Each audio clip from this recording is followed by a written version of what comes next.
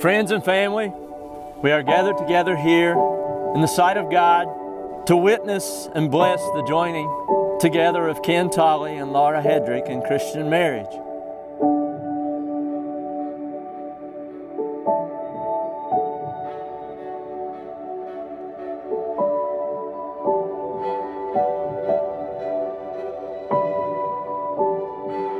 My dearest Laura, with a comma after dearest. I still remember when I walked into that room that you were in the third seat on the right in that cute dress, and when you looked up at me with the most beautiful green eyes. I am so grateful for you. It's amazing to me how transformative your love is. You managed to reach my real self and fight through all of my walls, even when I feel I don't deserve love. I only get one quote, so I'll use this one. To meet a beautiful woman is one thing, but to meet your best friend and the most beautiful of women is something entirely apart.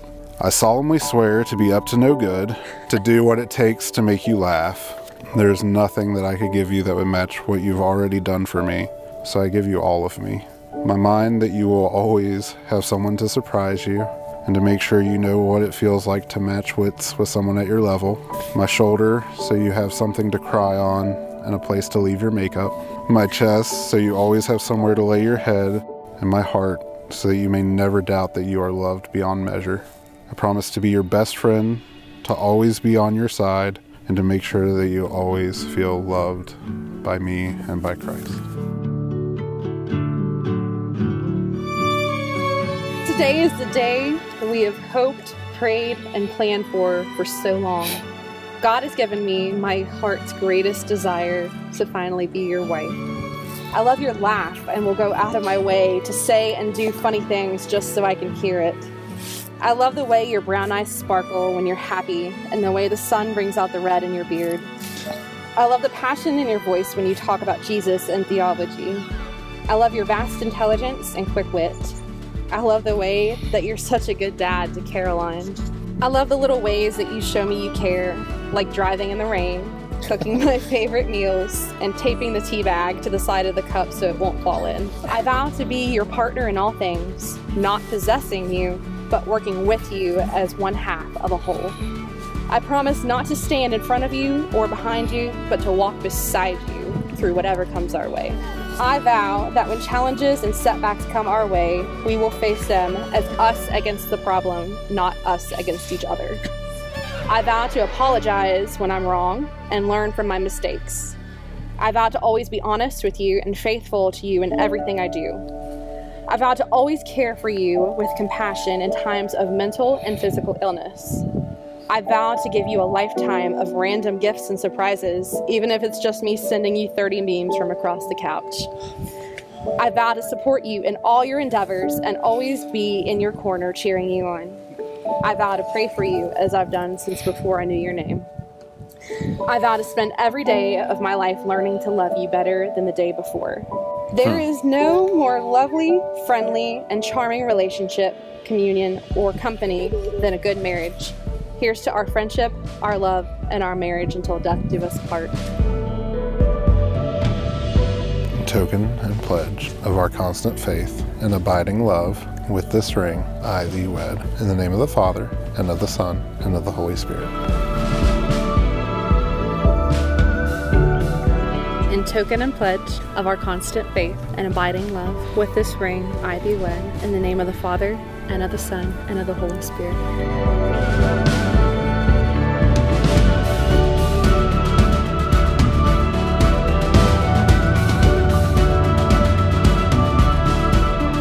Caroline.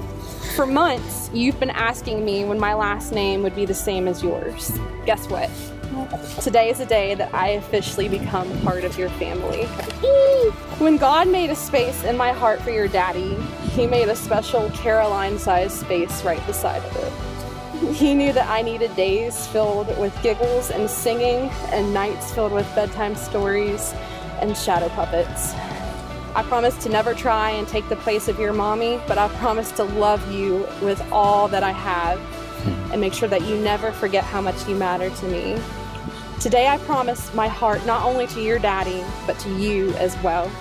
You are one of the greatest things that has ever happened to me, and I can't thank you enough for welcoming me into your life and your home and for giving me all your love. I can't wait to spend the rest of my life loving you. Would you like to kiss your bride? Very much. Kiss your bride.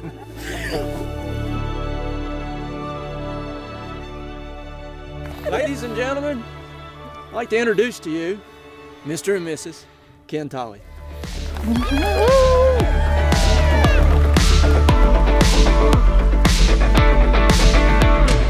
We went to listen to Ken speak and preach one Sunday.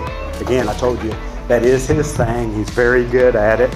But this time, he had a wonderful cheering section that was seated right behind us. And yes, it included Laura leading the charge.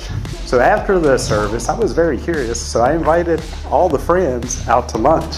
And so we talked, and Laura was very charming, of course. But time flew by, then all of a sudden they had to leave. And they had to leave together. Where they were going, Ken was going to be speaking and preaching, and Laura was going to be playing the piano and singing. And it struck me just right then, and again, that's right then, that how perfect they fit together, how well they complement each other.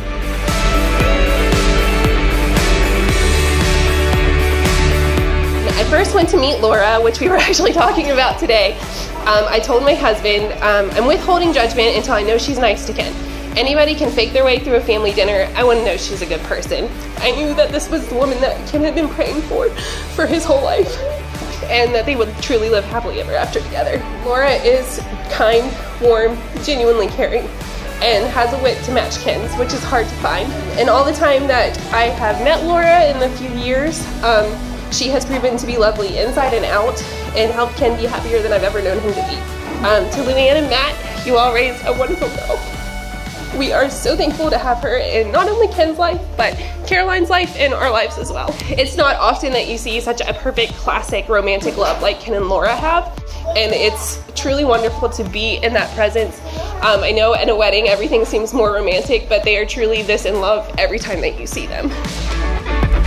It's not often that you get to have a best friend in the bride as well as the groom, but God blessed me with them both. Laura, you are full of fire and light, always shining, always helping others find their way. Ken, you are calm and cool like a steady stream, never quite still, but always gently moving and bringing life to those you love. Laura, you bring Ken to life with your vibrant nature. And Ken, you keep Laura grounded and safe with your steady heart. You strengthen those you love, you nurture those you care for, and you are friends to all who need one. I am blessed to have been able to witness each stage of your friendship, love, and now marriage. My prayer for you as you begin writing this next chapter is that you always try to win each other's hearts. Take time to seek God's counsel and keep Him at the center of your marriage. That you listen to the music you learn to live in the harmony together, and that you never stop looking at each other the way you do tonight. I love you both beyond words.